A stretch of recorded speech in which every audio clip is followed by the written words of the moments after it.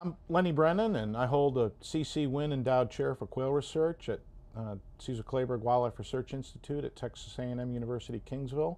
One of the things that we started on when I came here about 8-9 years ago was trying to get a handle on the predator context, if you will, of the different animals that eat quail eggs in their nests when they're breeding during the summertime.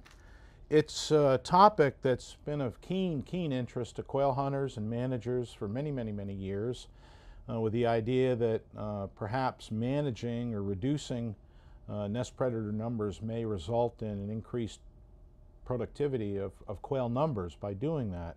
But before we get into any of that kind of thing, we need to have an idea of what's going on out there with the predators in general. And so we had the good luck of having access to some new technology, if you will, technology that allowed us to record predator events at nests during night time when the vast majority of these predation events occur. We did it by using radio telemetry first with part of the South Texas Quail Research Project, and we used these radio marked birds to follow them to their nests. They're mostly hens. And when we found a hen that was nesting, Mike Rader, my grad student, would set up an infrared video camera. So what Mike did was, over the course of about 3 years, videotaped around 100 quail nests. And we recorded a number of events that gave us a pretty good picture of what is going on out there with respect to the different animals, mostly mammals, that are preying on bobwhite quail in South Texas. The one on this screen here is a coyote. You can see him nosing around in the grass and basically eating one quail egg after another as he pulls it out of the nest. Val Lehman, in his book back in the early 80s, noted that badgers were a fairly serious quail predator in South Texas. Here you can see two of them hunting and going after a quail nest here.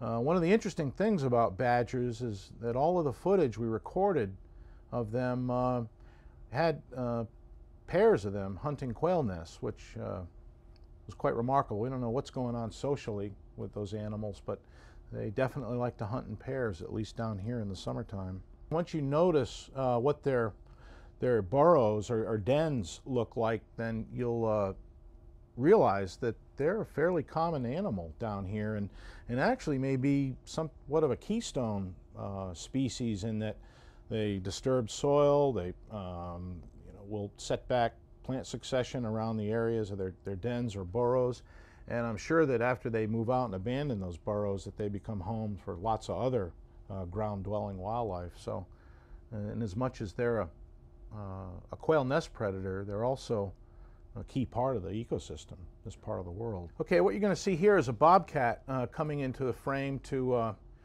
basically clean out a quail nest. You can see it walked in from the left side of the screen to the right, and the animal's digging down into the nest bowl, and you can see the hind quarters of the cat there in the center of the frame. Well, you can see after they're done cleaning out the eggs in the quail nest, then the cat spends a good bit of time cleaning himself up and sort of licking their chops after a meal of fresh bobwhite omelet, I guess, so to speak. Everything out there, it seems, is interested in getting their teeth around a quail egg, and the reason is pretty clear. It's protein.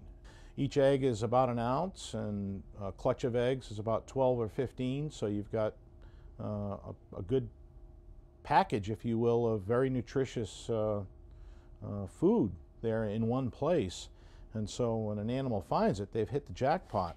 The other reason is that in these environments, protein is very limiting, and it's a very limiting nutrient. So by finding that food resource, these animals gain a bit of a nutritional advantage.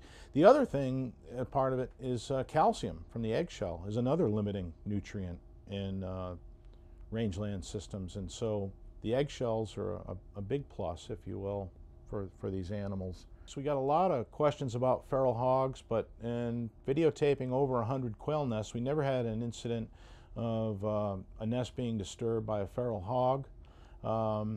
I think that it's something that probably could happen other places, but where this work was done, feral hogs were fairly abundant, if you will, and commonly hunted.